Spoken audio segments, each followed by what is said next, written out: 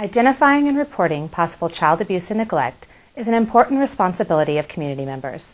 Because of this, each state, including Colorado, has developed laws that state there are certain members of society who are required to report suspected child abuse and neglect. Mesa County Child Protective Services has developed these training modules to assist these mandated reporters in completing this legal obligation.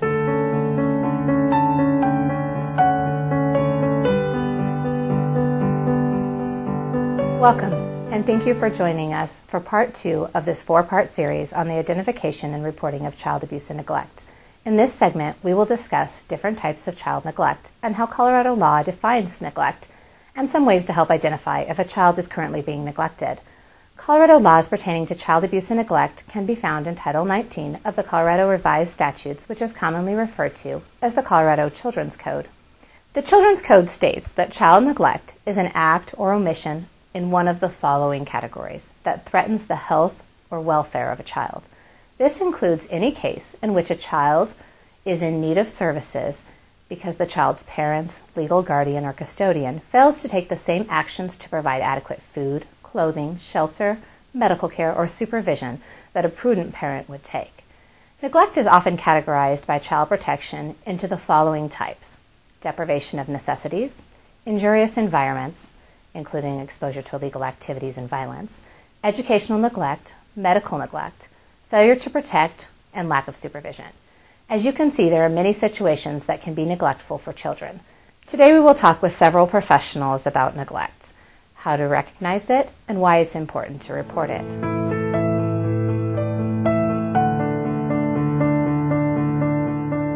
Deprivation of necessities encompasses several areas with children.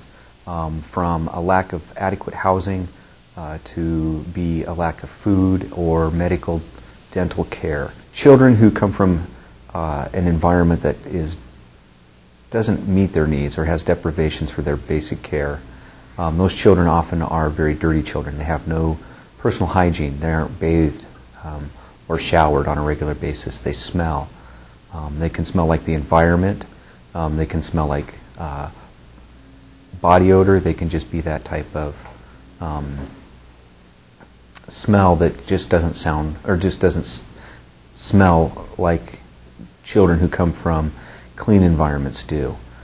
They can smell like urine because oftentimes there's other indicators like bedwetting that goes with that. Head lice. Children who don't have their basic care needs met often have lice on a chronic basis, and it doesn't go away because the parent doesn't spend the time to take care of it. They can have other indicators where their hair is a mess.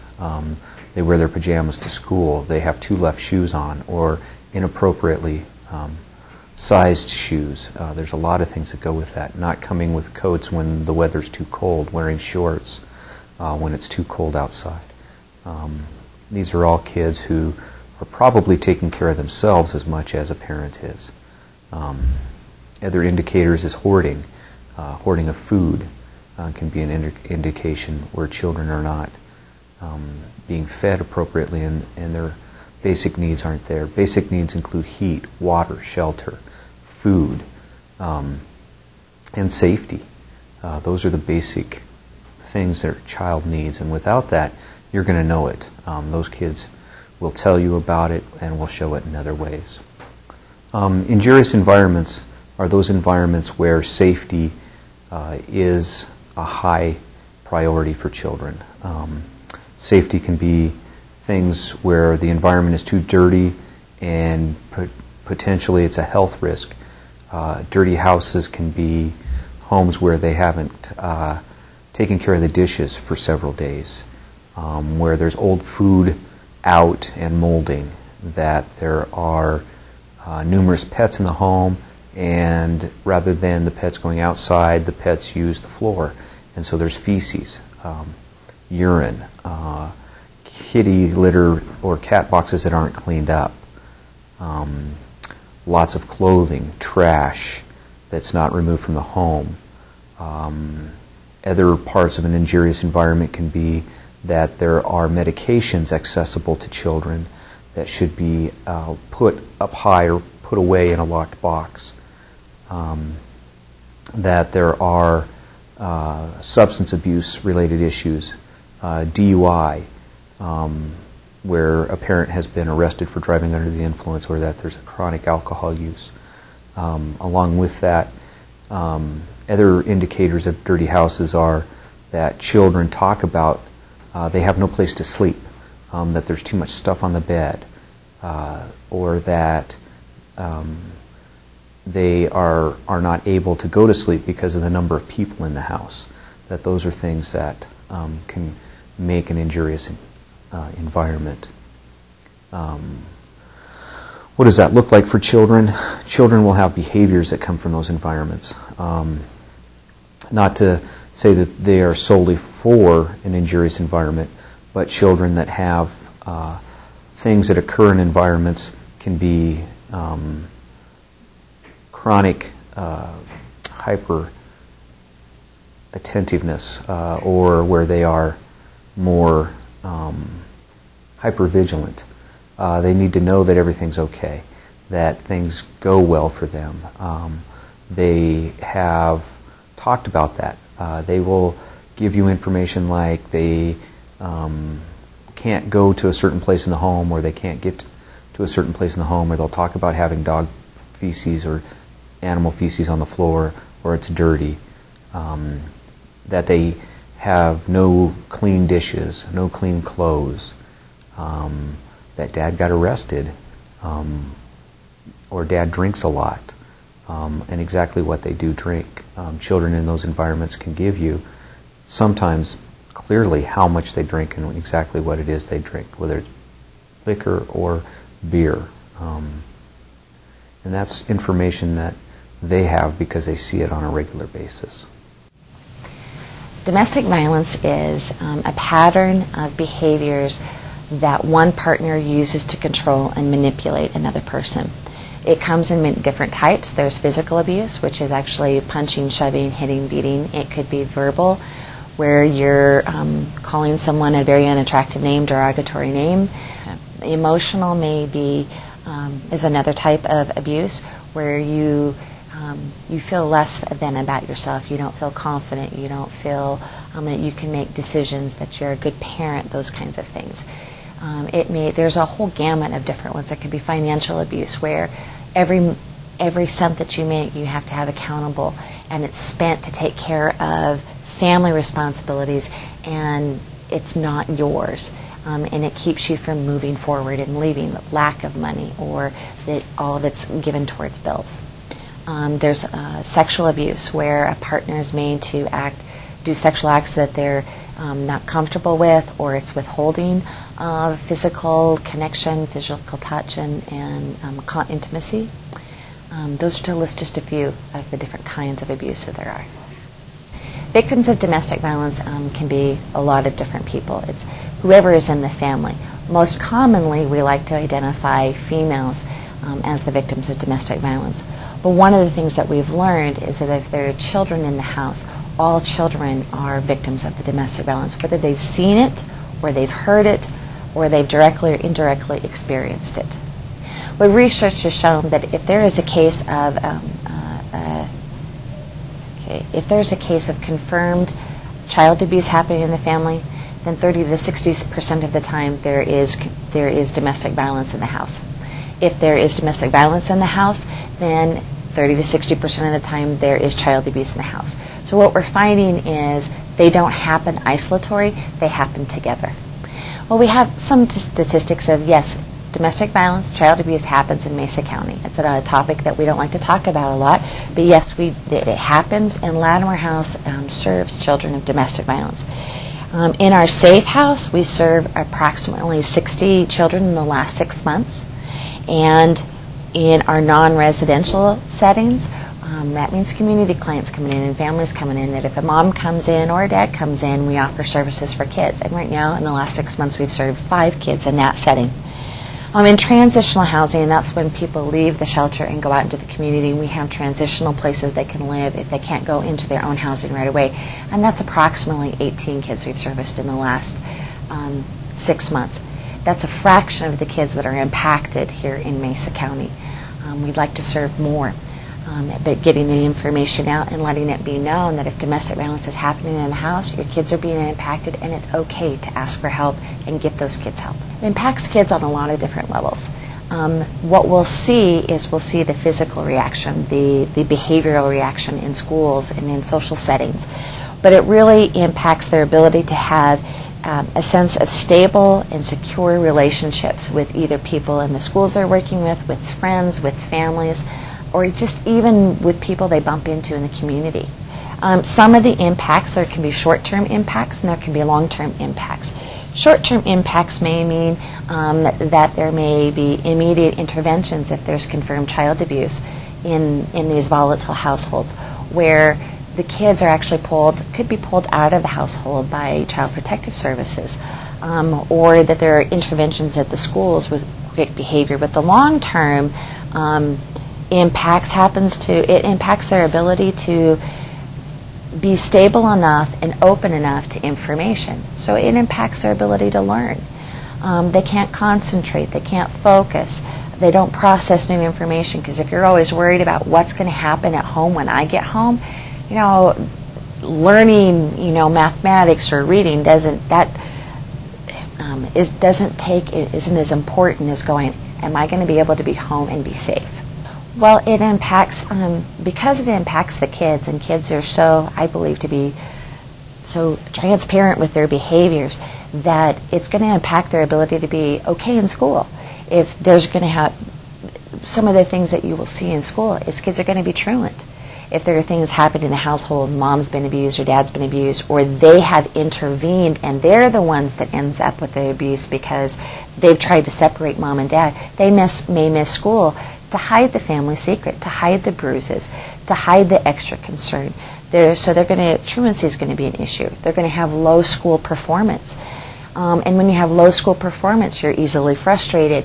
Then when you get frustrated, you're going to then act out on somebody, because kids don't hold that in. They're going to act out on somebody. So you're going to see increased possible referrals to the principal's office, to the to the counselor's office, because the kids are having a hard time focusing. They're frustrated.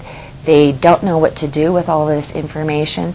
So they could become very aggressive, or they could go the other way and become very introverted and become wallflower, and again, they're going to skip school. They're not going to interact with other kids. Some of the other behaviors, you may see physical behaviors, which we call traumatic stress reactions. They may experience flashbacks or nightmares, which means they're not sleeping well at home. A flashback may be something that happens during the day that would easily set them off. So if somebody else said something in the wrong tone of voice or had a physical movement, it might cause them to react much more quickly and much more aggressively. You'll see them maybe be constant worry, intensified startle reactions. You'll see other things will be in intense worry. They're always worried about who's at home, what's happening at home, worried about safety issues. They'll have a real sensitive startle reaction where little things will set them off real quick, and they'll have a much more dramatic reaction than somebody that doesn't come from a volatile household. They're going to have more emotional problems. They're not going to be able to regulate their feelings. They're going to have impulse control problems, that they're going to be acting more impulsively. They are going to have problems having healthy relationships.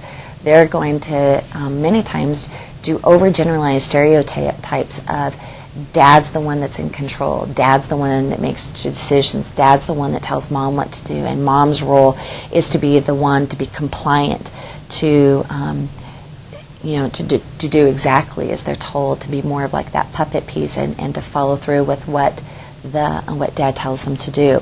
So they'll take that into their own relationships of knowing that one person needs to be dominant and the other person needs to be compliant.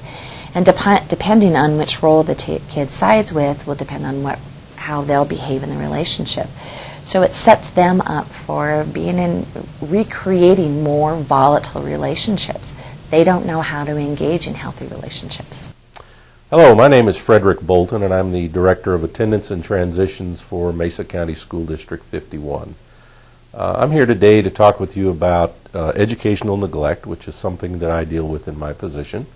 As the Director of Attendance, I'm involved in setting all of the attendance policy for the school district, and I'm also involved in doing follow-up investigations for severe truancy, and that can also include homeschool investigations in the event that we feel that a student is being homeschooled and that the homeschooling is actually not taking place.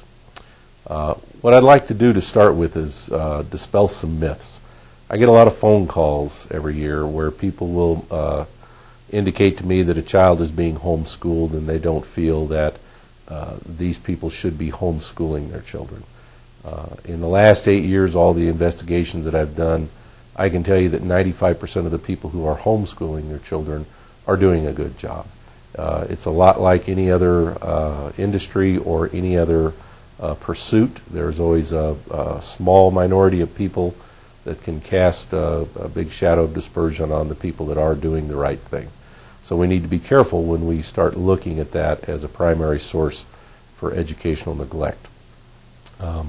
When we look at educational neglect, one of the first things that we have to look at is what does compulsory education under the law require for a student to be in a qualified education program. That can take many forms. It can be a public school education, it can be private, parochial, or as we started with, it can be homeschooling. The requirements are that a student has to meet a minimum number of hours by statute and study the core subject areas. And then prescribed curriculums are not required. A parent can develop their own curriculum. They can choose to go with a store-bought curriculum that they go with locally. They can participate in one of the online charter schools that are available within the state, and they can also do online schools that come from outside the state of Colorado. Again, when we're looking at these, we have to look for specific content. Another complaint that I will receive in my office is this child is out playing when he should be in school or when she should be in school, and therefore this is educational neglect. If we understand that kids who are being homeschooled or who may be doing an online school aren't necessarily going to be doing that during the same time period that other students are in school, it's very reasonable for that child to be out during that time of day. It's possible that that child does their schooling when the parent has more time in the evenings, or maybe the parent works with them in the early part of the mornings. So dispelling some of the myths and some of the things that I get called about, let's talk about what educational neglect really looks like. When I get phone calls on educational neglect and I go out and do investigations, what I will find more often than not is a family that's isolated. The kids aren't outside playing all the time. The kids are very seldom outside the scope of the parent. If the parent leaves the house, the kid leaves the house with the parent. As the kids get older, sometimes we'll find these teenaged youth that are running around the community at all hours of the day, not just during school hours, but they're out constantly with no parental supervision. But more often than not, what we'll find is an isolated family where the kids have few social contacts. There's no registration for homeschooling. There's no evidence of an online education taking place. And there's very little information about what is going on in this household. When those calls come in, I may get those from a local agency, such as a police department. I'll get them from the housing authority sometimes. Mesa County Department of Human Services will call me frequently with these types of cases, or it may come from within our own school district. Each one of these cases is investigated thoroughly, and because something doesn't change doesn't mean that it wasn't investigated or that there was evidence of educational neglect. If I go to a home and find out that educational neglect does exist, then I will recommend to the family that they need to get their kids back into a private or a public school, private school, parochial school, online school. The school has to meet the state minimum requirements, whether it's public, private, parochial, or an online school. If the parent refuses, and I have enough evidence to support educational neglect, then I can get a court summons, take those parents to court, and the court can order the family to go back to school. In that context, it is possible then to order specifically that they go back to public school, but there's always an option for a family to choose whatever is an approved educational program for their children. So when we look at educational neglect, we need to be careful. We need to make sure that we're not being judgmental, but we do need to report it if we suspect it. It is handled with strict confidentiality. Sources are never disclosed, and everything that we do is falls underneath the statute as far as whether or not a determination is made. So I hope you're a little bit more comfortable with this topic. If you have questions, ask. And if you have concerns about a child's education, always report it. It's better to report than not report. And people in my position and people with other community agencies will do the right thing and determine whether or not educational neglect actually exists.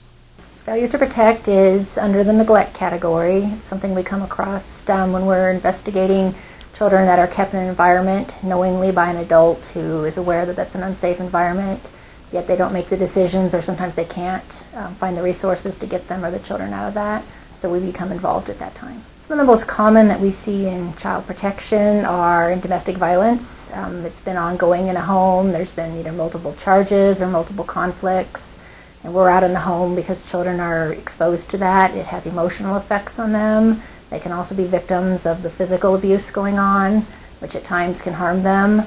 Our role is going out and seeing if we can help the mother or the father in that situation leave it, remove the kids from that situation.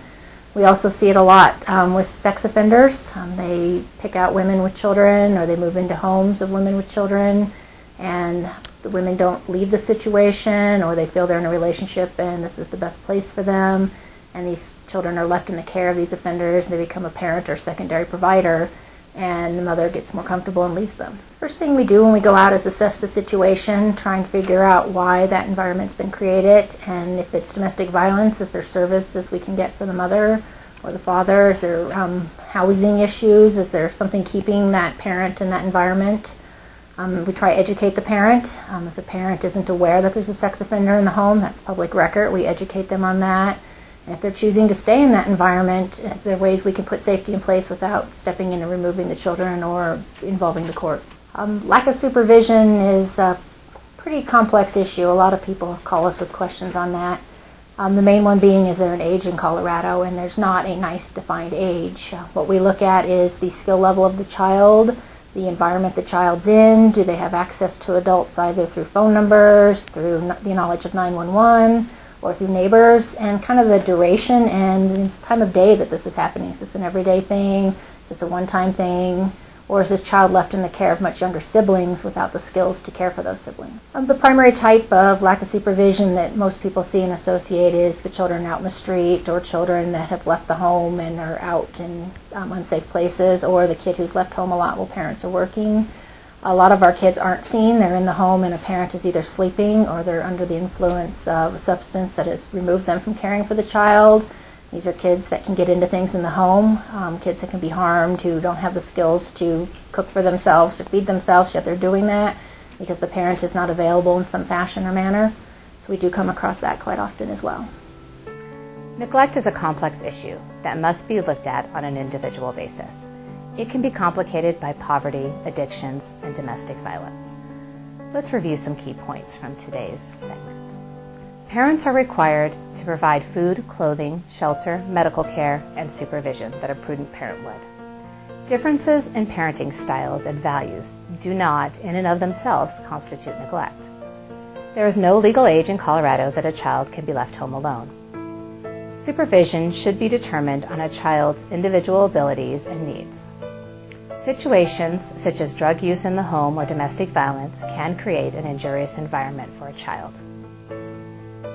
If after viewing this training you have any questions or would like more information on this topic, please contact the Mesa County Child Protection Community Liaisons at 970-248-2819 or 970-256-2476. If you need to make a report of suspected child abuse or neglect, please call the 24-hour Child Protection Hotline at 970-242-1211.